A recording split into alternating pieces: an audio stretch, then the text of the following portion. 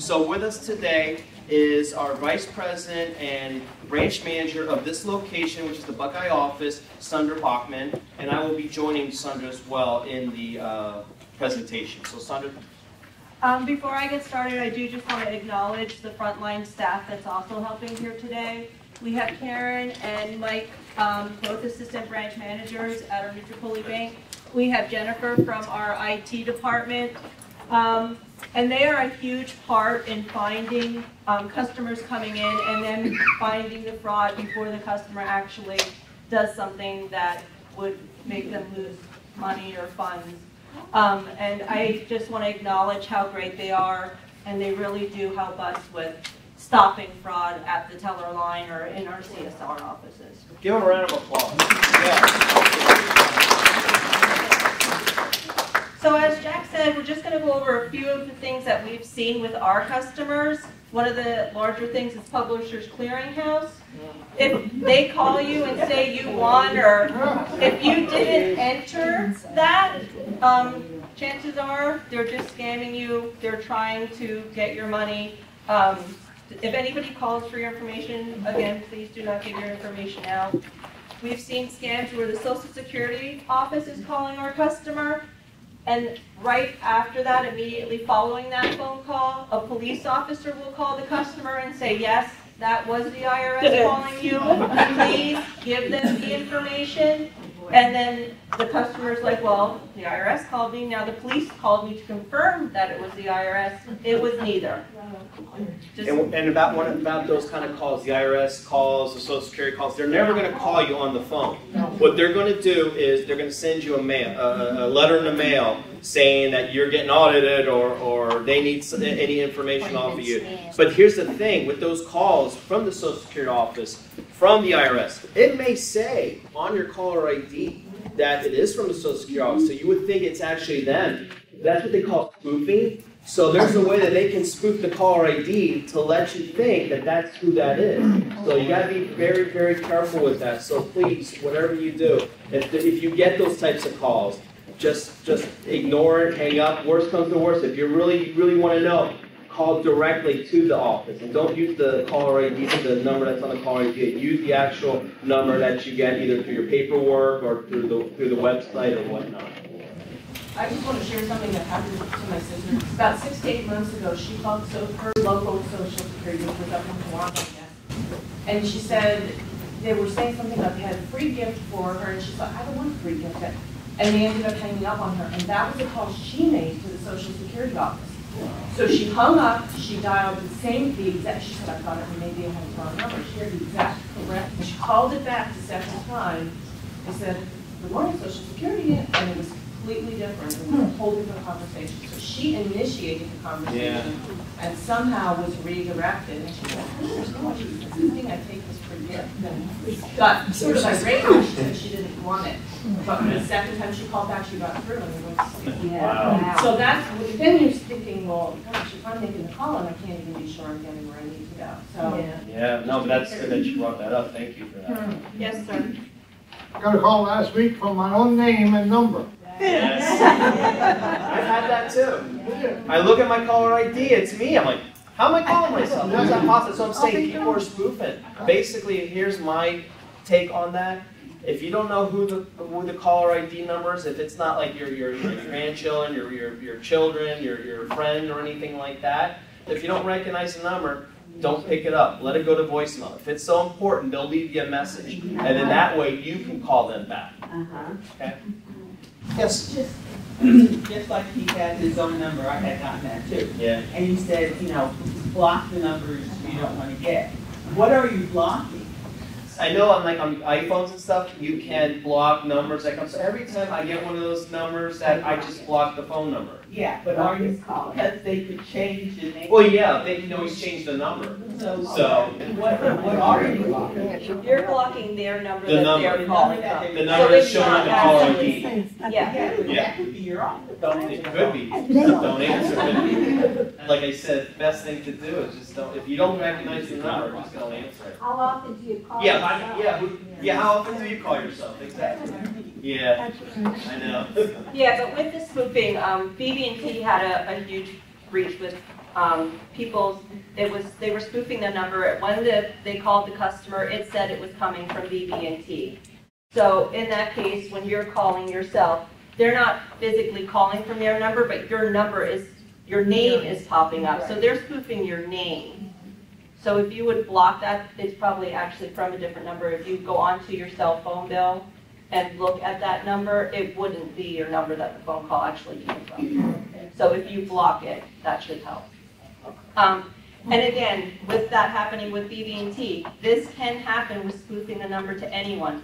If Nutropoli Bank calls you and you don't feel like, why would Nutropoli Bank call and ask for my account number? Why would they ask about my checking? We would never call you and ask you for those things. Please just hang up the phone if you don't feel, if you say, oh, we need to talk to you about an automatic transfer. If you don't feel that it's from Nutropoli Bank, say, you know what? I'm sorry, let me have your name, I'll call you right back, and call the number that you know for Nutropoli Bank. Plus, if worse comes to worse as well, in the folders is my business card. Feel free to give me a call. I'd be more than happy to assist you however I can, direct you who you need to talk to. Going back to the Social Security and the IRS, if you would get a letter from the IRS, sometimes, you know, we would think if they're calling, it's a scam because the IRS sends letters. But now they're actually sending letters because that's what everybody's telling them. So here are a few points. Just your contact information, just review everything. If it states IRS, you wouldn't really get a letter from the IRS. It would say the United States Treasury on it. So just little things like that. And if you're not sure, you can take it to your accountant. You can take it to the police before you do anything. You can bring it into the bank. That is what we are here for. That is what the police is there for and what your accountants are there for. They're there to help you with these things. And we've assisted a lot of our customers. They're not really bank related. I've had one customer one time who thought was a victim of fraud on their credit card. They came, we looked at it, we helped them out. So yeah, we're here for you. We're here for you. Yes, ma'am. We had an interesting, you don't mind me telling you this. Call and said it was from you guys, and that they needed to do something to her account. And it took a while and hung up. They called the next day and said they were coming to the house with paperwork.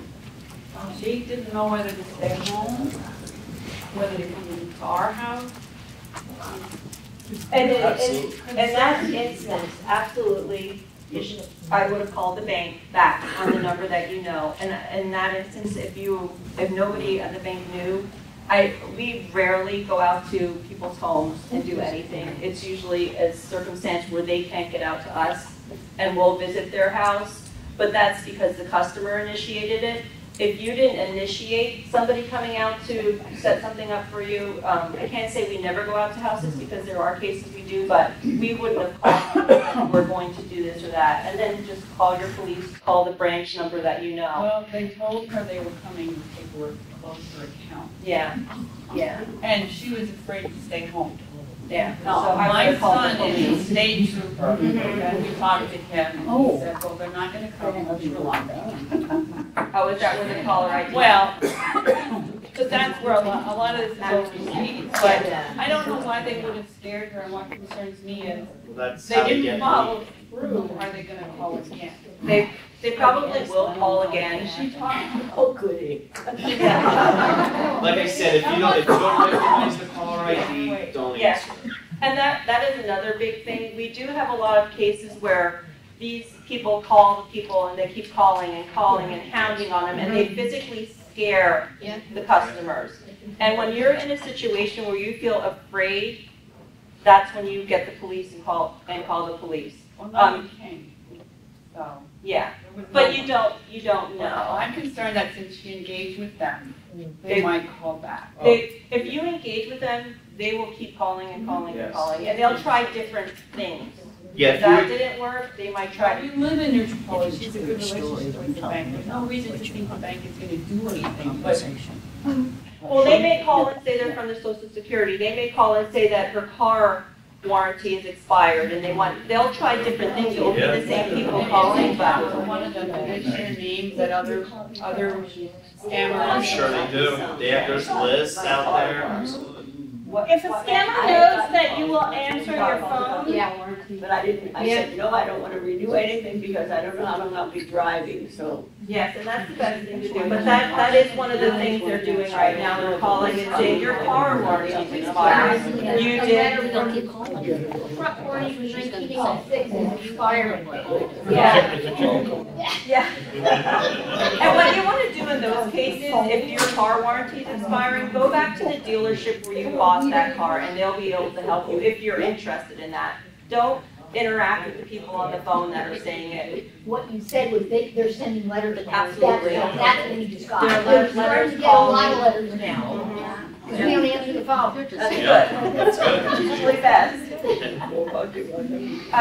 Some of the other things when you're purchasing a vehicle online, using eBay, Craigslist, items like that, we always tell the customer to be very careful. If somebody purchased something from you and you're bringing a check into the bank, we will more than likely tell you we'll be putting a hold on that check. That's not something we normally do, but we want to make sure that that check clears before you give the person you're selling the item to them. So you want to make sure that money clears unless they're giving you cash. And that's just a precaution for you. Always make sure you tell them, well, you can bring me a check, but I'm going to make sure that check clears before you get the product, which is a car, a sofa, whatever you're selling. Yeah, horse. Yeah, I had an instance where one of our customers was selling a horse. She put it on, I forgot if it was eBay or Craigslist or whatever, one of those things. And what happened was she got a bite off of somebody from Atlanta, Georgia who wants to buy the horse. Of course, she sends the check, but of course the check is more than she actually negotiated her with. So supposedly for shipping and handling or whatever you want to call that, whatever. But the funny thing was, another clue to look at if you're going to sell something online or anybody you know is going to do it, look at the envelope, look where the postmark is. The postmark was from like Baltimore, Maryland or something, which is not even close to Atlanta, Georgia. So that was another thing too. And then we have things in the back of our teller line that it's not 100%, but we can kind of know whether the check is no good or not sometimes, based on the, depends on the kind of check. And when we fed the check through, it rejected every time. So that's kind of another thing that we have in our arsenal. I mean, it's not 100% effective, but it's still there as a tool. So one of the things I keep in mind is you got to be careful of things, if you or if anybody you know is trying to sell something, and make sure you look at that postmark, look at the envelope. And if you're not sure if you get a check, bring it to the bank. We can, like Sundra said, we'll most likely. But you got to tell us that, hey, I'm selling something, I got this check, and yes, I'm going to put a hold on it. We're not doing it because we're greedy. We're doing it because we want to protect you. We don't want to see you have a loss or anything like that. So that's one of the reasons why we do that. We also had customers, they've gotten an email from a prospective employer. The employer saying your starting pay is going to be $300 a week. You keep that $300. First, we're going to send you $1,200. If you could just go purchase gift cards with that additional money and call me with the codes. If you're getting told to do anything with Western Union or gift cards or anything like that, and gift cards are huge, they're really pushing the gift cards, it is more than likely a scam. I don't know any gift card situations where it's not a scam. Well, here's the thing with gift cards. What is a gift card? It's a gift card. It's a card to give as a gift. It's not used for any sort of payment or anything like that. You're not going to pay bills with gift cards. You're not going to pay anything with gift cards. And especially with another thing that's popular with the young people is the iTunes cards. That's another thing too. Why would somebody pay me an iTunes cards? I want cash, I want check, I want money. I don't want no iTunes cards, So keep that stuff in mind. That does it make sense when you get stuff like that, a gift card, iTunes card, doesn't make sense. Home security systems, again, car warranties, your computer viruses, all of those phone calls, sometimes they call people and they don't even have a computer and they're saying, oh, your computer's broken. So just be aware, make sure you're... Sandra, I have something on that. I had a customer the other day.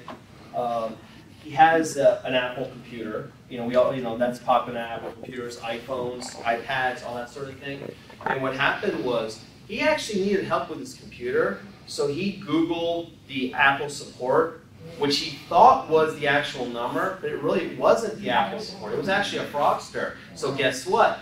He let the fraudster in to help him out with his problem with his Apple computer. Well, guess what they ended up doing? They ended up putting one of those viruses, keystroke things, and everything. So every time he would try to access his bank accounts and stuff, they have the passwords, the usernames, and everything. So it just so happened the gentleman was at our office in front of one of our representatives. And as they were talking, he was on his phone and he saw that a transfer was made as he was in the office. Oh. He didn't make the transfer. It was going from, I guess, his savings to his checking. And then he got a call that same time, oh, I need you to send out this money. I think it was for some sort of, I forgot what it was for, but they told him that he needed to send out this money. So here's the thing about that sort of thing is Apple. We found out that Apple, for free, if you take it to there's an Apple store down at the Lehigh Valley Mall there. If you take your computer, whether it's your computer, your iPad, your iPhone, if you take it there, for free, they will clean that out for you. So, a lot of places, they may charge you to do that, but Apple, it's part of their policy. If you feel that, your phone, your computer was compromised, you can take that there and they'll do it for free of charge. Okay? Yeah. So luckily, we ended up changing all his internet, his banking information and everything like that, so that got cleared up there. So that point, one of the major points with Jack's last thing, never give out your user ID or your password to your online banking. Jen, I'm going to let you talk a little bit of things they can do if they would accidentally give that information out, how they would handle. The fraudster would then use their user ID and password to get into your online banking. They can then take a check and mobily deposit the funds like you were getting a paycheck. Usually after the check is deposited, it will come back as altered or fictitious. They can also create bill pays, so they can pay themselves if they wanted to. That's information is precious. You don't ever want to give that information out. If you would, for some reason, give that information out, you didn't realize it, contact the bank immediately. We can change your user ID. Our IT department will take care of that.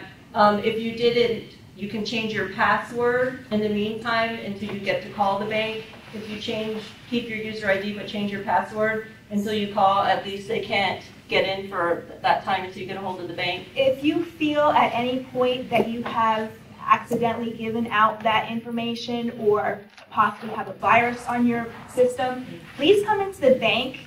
Have them, we have a computer in the Clarksville branch that you can log into to change your information. Sometimes you don't always want to change your information on that PC because they're going to retrieve that information again.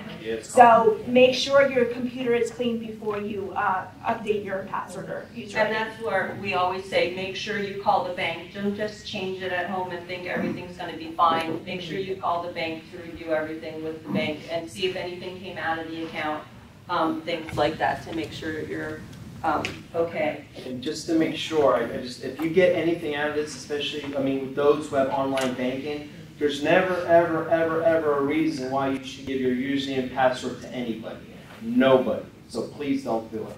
Okay? I do want to touch on the debit card. Yes, no, sorry. I got a question, not pertaining to this bank, but if you have money in a bank account and someone accesses your computer and steals the money, I was told the bank's not responsible for that, that you're on your own type thing. I will let Jennifer deal. If you are allowing someone to access your system, that is your responsibility to keep that information safe. But you didn't allow it. I didn't allow it. I wouldn't allow it if someone gets into your computer and hacks you for some reason, and they take money, which they can't do easily, take money out of your account. You're on your own, right? I know when it comes to debit card purchases, we can do the fraud against the debit card purchases. If, I don't understand how they got into your computer. They didn't. I'm just a hypothetical question. Okay. You know. Well, all computers should have antivirus software. So if someone were to try and compromise, I would hope that that virus software would kick them out or whatever. But if someone were to compromise, there's usually a reason how it got compromised. Usually, if you let somebody gain access to your computer, you gave a username and password, or maybe you were you were in a public place and you used public Wi-Fi. That's why some of the suggestions that were done during the cybersecurity says don't do these things. Yeah, when you sign up for our online banking, there is an agreement in terms and conditions you are supposed to read over and agree to. In those terms and conditions, it does basically state that you're responsible for any kind of activity like that. Yeah. And the good thing to do is make sure you look at your statements every month. Make sure you go online. Make sure you look at your account activity. Make sure you're looking at your online banking. I would say that's how we find a lot of fraud, also by people looking at their own account and noticing it, and that helps. Set up alerts. We do have within our online banking alerts for deposits, any kind of withdrawals. Getting your balance on a regular basis sent to your phone, sent to your email, however you would want to be notified on a daily, weekly basis. Yes, sir. This is more of a comment and a warning. I don't know if you've seen this phenomenon up here in this area, but let me see a show of hands. Who actually writes out a check, puts it in an envelope, and mails it out to pay your electric bill, water bill? Okay. All right. Be careful. The United States Postal Service has had a lot of problems with gangs going to blue mailboxes, taking small devices like a water bottle, block of wood, put all sorts of glue all over it, attach a string to it, throws it into the mailbox, pulls all the mail out. They then go back to their stash house, or whatever you want to call it, open up every envelope, maybe it's a greeting card, they throw that out. They look for the checks specifically. They then take it, throw it in a bin of acetone. Within 5 minutes, depending on the type of ink that you use, either a regular pen or a gel pen, that ink will come up off the check. They will then rewrite that check instead of $398 for your electric bill or water bill. They will then write it out for $1,000, $1,200. They will incorporate prostitutes, drug addicts, and other people of that type will go around to different banks cashing these checks. So they give the person $200 to keep you at $1,000. All right? Postal inspectors. There's about 1,600 blue mailboxes in Philadelphia proper. I've already gone ahead and tried to retrofit 900 of them. Path of least resistance. If they can't get to the mailboxes down in Philadelphia, and I've already seen it happen in Bucks County, Montgomery County, Chester hasn't hit yet, Delco. They're going to come up north. So they're going to hit Northampton, Leon counties, Berks counties. So, either use a gel pen to write out your checks, go to the post office, drop them inside, because they're even hitting the blue mailboxes outside in front of the post office. Wow. Or try to do your banking online. What you notice, like it used to be, people open the mailbox. Now you can't do that anymore. They thought that they fixed it by doing just a little bit. They're still getting in there. They're still getting there. So like he said, best thing to do, unfortunately, I know it's an extra step, but hey, think of it as exercise or something, I don't know. But just go inside to the post office and put it in there. That way you know it's safe. Another thing too is, I know some of us have our own mailboxes with a little red flag. But don't put your stuff in there, because the fraudsters will drive around, go in the mailbox and look for stuff that looks like bills and stuff like that to get your information and stuff. And by you putting that red flag up, correct. You're saying, here's my information. Come get it, yeah, it's an invitation. So please don't put the mail in the mailbox to be mailed. If anything, hand it to the postman if you can. And I know Katrina had spoke against that last week during our other fraud seminar, and she agrees that the best thing is to just take it to because she's heard through all of her courses and training of the same thing, that the mail is very dangerous right now. Absolutely. Is there any safe place for us? In bed. I did want to touch on debit cards real quick, just because there is a lot of debit card fraud. With our debit cards, we do have set limits, and Jen can speak about this, the $1,500 for personal, $2,500 for business, and also there's, you want to talk about the app and how they can turn it on and off, or the debit card if they see fraud? If you have our online banking app downloaded on your phone, you can log in at any time and go under our services and turn off your card. If you've lost it, out of your sight for a moment, you can turn it off, and once you find it, as long as it hasn't been out of your possession or out of your house, you can turn it back on and start using your card again. If at any point that you left it at a grocery store, you left it in the ATM, close it immediately, and we would recommend that even if that card was given back to you, that card stays shut down and we reorder you a new one. And we also have a company called Fraud Watch that works hand in hand with our debit cards. If they see, I don't know if any of you ever received a call from them, but if they see something out of the norm, they will call you, and they sometimes call when you haven't even done a transaction, a breach or something like that. They'll alert the customers, let them know. Our IT department then shuts down the cards and reissues other cards. Yeah, we have had cases where our fraud department will reach out to a customer and leave a message, and our customers are sometimes skeptical on calling that back. Feel free to call one of your locations, one of the branches, to verify that yes, this is Fraud Watch calling you, and we would request that you call them back just to verify the transactions, because not all the transactions we can see on our system. Sometimes there's little test amounts that might hit that we cannot see, but they're seeing, and that might be one of the reasons why they have hot carded your card. And then what happens if like someone has to go on vacation or something? Yeah, and another thing, if you're going on vacation, we ask that you call the bank, let us know the dates you're going on vacation and when you're going on vacation, so our Fraud Watch knows. If not, you may be out in Oklahoma at a rodeo, and they won't let you use your card because you're not usually out in Oklahoma at a rodeo. So if you're going on vacation, we can list that on your account, and then you'd be able to use your card out there. Question. Yes, sir. I just want to mention that I'm on Facebook. I don't do online banking. I figured, hey, they can't hurt me at all. Last month I was hacked at the Apple Store. Somebody bought 3 iPhones on my account. So you don't have to be involved and they get you. Right. That is And right. unfortunately, they don't go after the people that do it. No. Because I said, well, send the phones to me. I'll pick the guy's life when we get there, okay? But they can't do that. So they don't go after them anymore. They just let them get away with it, right? Yeah. And that's something Katrina brought up last week also.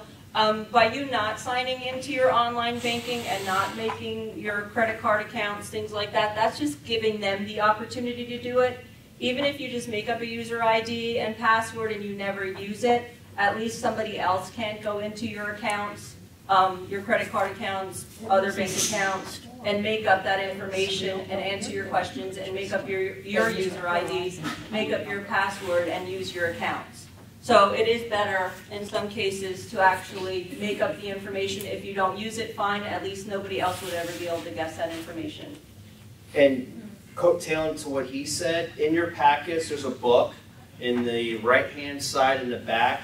Everybody has it. What it is if you happen to be a victim of identity theft, you had a compromise of some sort or anything. I know there's 2 different colors, there's a gray color and then there's like a yellowish color, orangish color. They're both the same book, it's just different covers. But it tells you step by step, if you happen to be a victim of identity theft or compromise, it tells you what to do. It includes the phone numbers of the credit bureaus. Please give them a call. Put a fraud alert on the account.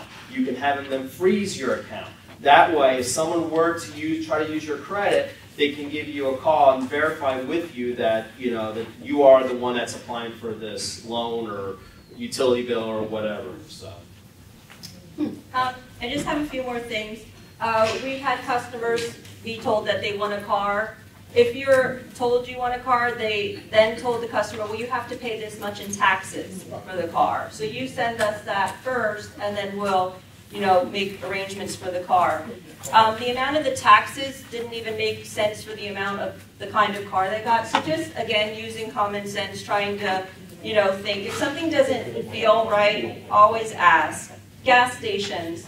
With gas stations and using your cards, I would say the biggest advice is if you are using your debit card, always use your debit card as a credit at the gas station. That way, if there are any cameras that will check your PIN, you aren't entering your PIN at the gas station.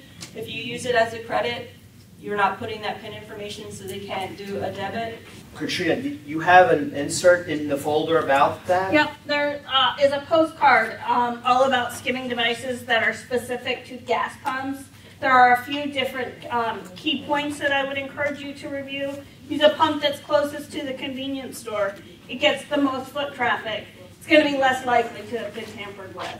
Also, gas stations are starting to put tape across the door that opens because those skimming devices actually fit deep inside. You can't see it on the outside. So look out for that tape. If the tape has been compromised, sometimes the tape, if it's been lifted, will say void. Don't use that pump. Go inside and let the convenience store know that there's a problem. Yes, sir. I have a private sector friend of mine that's in the gas pump installation business, and he said the safest way to do this is either, if you're going to use your credit card, go inside. Yeah. The best way to do it, of course, is to pay cash, all right?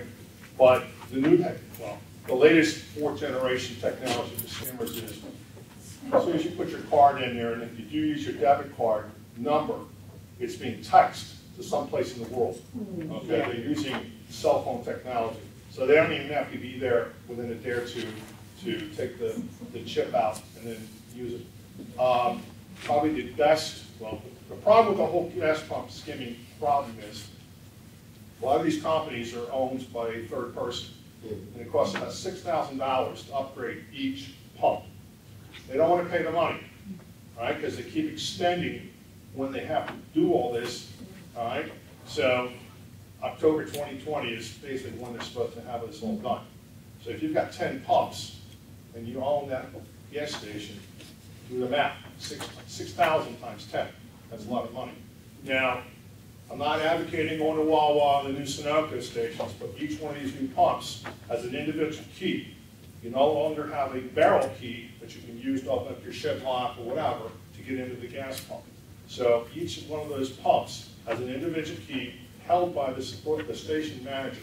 So if somebody does go into the gas pump to insert and install a gas pump skimmer, it shuts the pump down. You see the big screen, you see the line going through there, usually there's alarms to lock the whole 9 yards.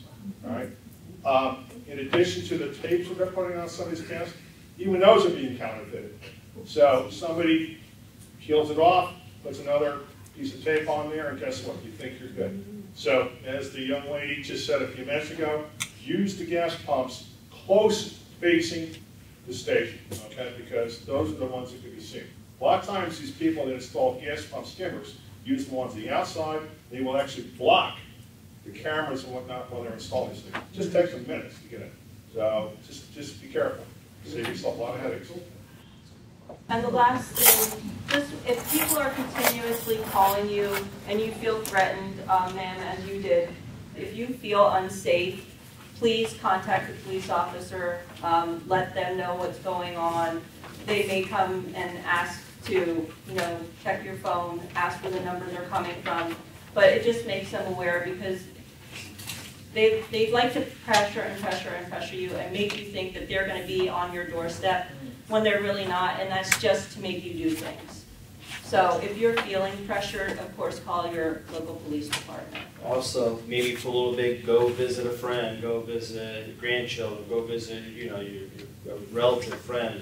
Maybe at least get out of the house for a little bit just to make you feel safer, And if somebody shows up, don't answer the door. Yeah, don't answer the door. Absolutely, call the police. Yeah, absolutely. Does anybody have any questions?